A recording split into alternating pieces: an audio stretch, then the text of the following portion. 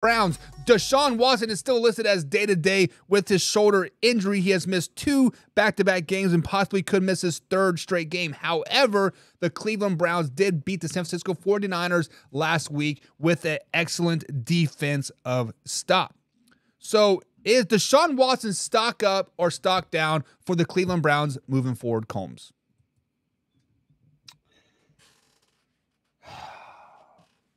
I think it's about even. I don't think it's up or down. I think it's just lateral because he's exactly what you expected out of him. Coming out of what he was, because you couldn't have expected what he was before the suspension, right? What you couldn't have expected him to be that same guy, right? So, plus he's been hurt. I think it's kind of lateral right now. I don't think you can give him a grade yet. Well, I really don't, because he's playing on a team. They lose their running back, where his leg got thrown into 7 different directions.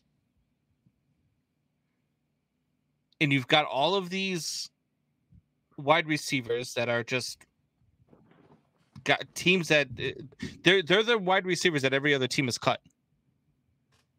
That's what the Browns wide receiver core is made out of.